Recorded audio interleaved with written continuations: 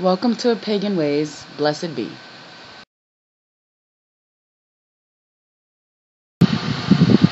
Hey everybody, this is Indy. I'm so glad to have my first 2 subscribers. Yay for me. I'm really happy about that. So I wanted to show you guys how I made my little, what I call my witchy baked clay items. Of course, I'm going to go ahead and show you how to make the homemade clay so that you guys can have that to make your items. Nowadays, especially with how the economy is, you know, the items that we need for ritual practice are pretty expensive, and we don't have all that money to go buy our wands, our athames, our cauldrons, our other items that we need. So why not make them on your own? And that's what I did. I usually make my own stuff if I can do it. If I can't avoid having to go buy it, then by all means. But in this case, I was able to make my own baked clay items. So before I go about showing you my baked clay items, I am going to tell you how to make the homemade clay. You need 4 cups of flour. Please make sure it is not self-rising. Please, because you're gonna screw yourself. I've seen a lot of people say that they had trouble and they didn't pay attention to the flour that they use, and then they ended up using a self-rising one, and it just from the get-go it did not work at all. So don't put yourself in that situation. Pay attention to the flour that you're getting. You know, your basic white flour, all-purpose flour, as long as it's not self-rising, you're good. Okay. You need 1.5 cups of salt.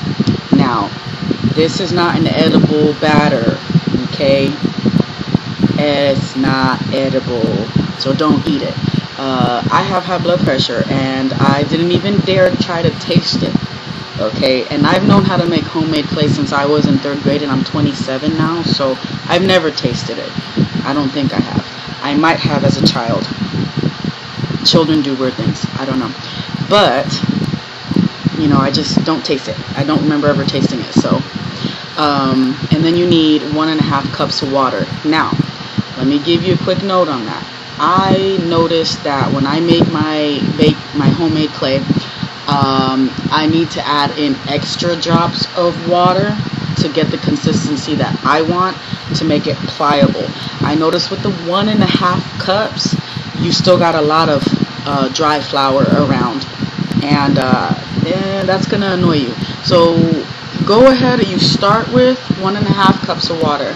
I should have said that you start with that, and then you add as you go until you get to the desired consistency that you want. I've noticed that I've started with the 1.5 and I ended up at 2 cups, and I'm good. But that's just me. So whatever works for you, but start with the 1.5, and that's it.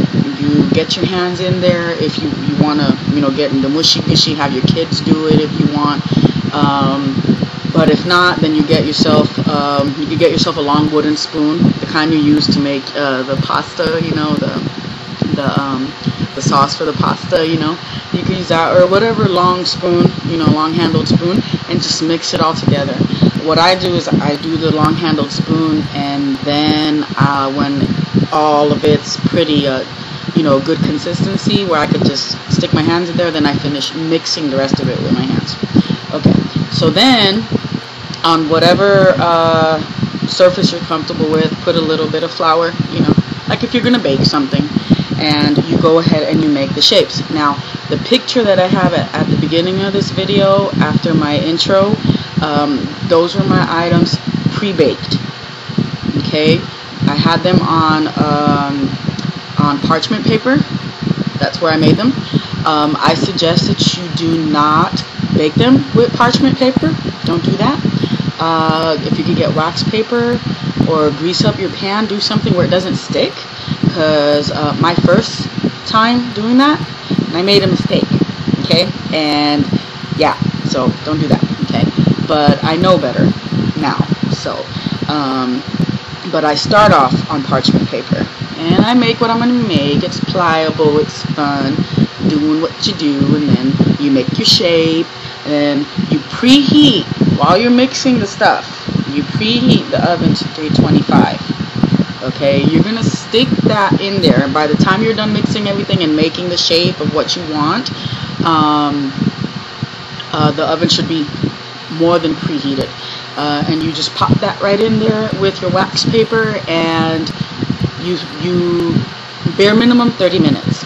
Depending on how big your item is, you're gonna go up to an hour, maybe more. Just make sure it doesn't burn, make sure it doesn't brown. You don't want it to brown. It's gonna stay looking the same color kind of as it did when it was pre-baked, when it was just being molded. And this is what my items look like after being baked. Here is my triple goddess item. This is what I like to use this. You can't see it, but I have candle wax on this, and I like to put my candles on here. It's a flat enough surface where it's you know, I can have a candle on here. And then a little pentagram. This I love to use to put my sage wand. I like to put that right on there. It fits perfect because my sage wand isn't like super big. But okay, if you have a small athame, or if you make this big enough, you could place your athame on there. This could be like a little placement thing on your altar, or just for decoration, you know. And there's, see, really nice. Okay, if you guys are wondering how I carve the shape into, okay, I used a toothpick. Be careful with the toothpick, okay, because it'll lift up little pieces of the dough. You don't want that to happen. If you got something even more sharper than that, like if you use a knife or something, whatever's best for you, then cool. Now here's something that I think you should know. You can varnish this and paint it, and then put like a gloss over it, and I'm gonna tell you why. I used my third item. There's a third item missing in all of this, okay, and I used that to as a little dish container for my water and sea salt when I want to purify something, you know, and I want to sprinkle it around or what have you. That's my little dish for that. If you do not have that varnished and painted, at least bare minimum varnished and painted, it's, even though it's baked and it's hard, it's going to get a little mushy on the top.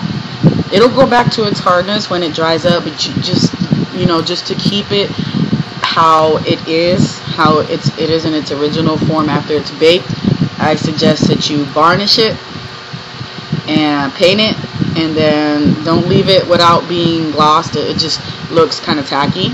I like the natural look of my triple goddess. Okay, this is made in Mother Crone, for those of you who don't know. But I might go around and varnish and paint this. But this one I am for sure this weekend, and I'm gonna actually probably post up something so you guys can see it. I'm gonna open up a Tumblr account and we'll go from there. And I'm gonna paint it black and have the lines of the pentagram painted white, and then I'm gonna gloss it up real nice. So yeah, so I hope you guys, that was informative enough for you. I don't mean to ramble on.